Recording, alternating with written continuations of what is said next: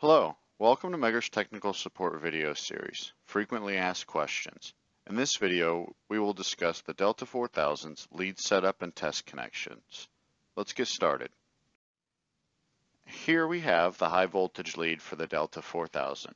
It is 70 feet in length and comes with several different termination types. The first is a hook for easy placement.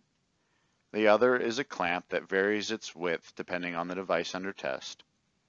Next, we have a smaller clamp that has a banana plug that actually can plug in to the previous clamp for smaller, tighter situations. And then finally, we have our tension relief, where your cable can actually feed through the collar of your high voltage lead to provide stress relief for the cable.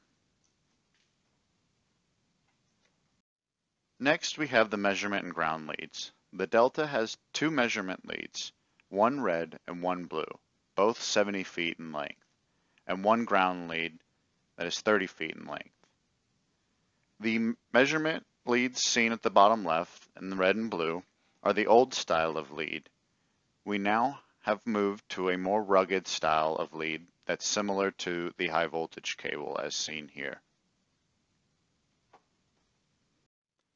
Here we have an example of the Delta4000's power factor test set connections conducting a CHL test where the high voltage is applied to the high voltage bushings that has been shorted together, indicated with the orange line, and the high voltage indicated with the black line and arrow pointing to the high voltage bushings. The low voltage bushings have also been shorted together, and you can see the red arrow from the control box to the low voltage bushings indicating your measurement. And you can also see that the appropriate grounding has been in place where the test ground has been connected from the control unit to the transformer tank ground. In this scenario, we are applying high voltage to the high voltage bushing sides and taking the measurement on the low voltage bushings, giving us our measurement of our CHL. Here we have another example of the test connections from the Delta4000 when performing a power factor measurement. In this case, we can see that primary delta windings and the secondary Y windings have been shorted together at their respective bushings. It is worth mentioning that if you have a Y winding with an accessible neutral, that it be disconnected from ground while performing the test.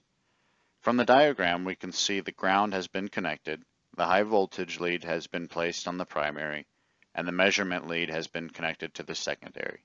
So similar to the previous diagram, this also shows the connections to perform a CHL measurement.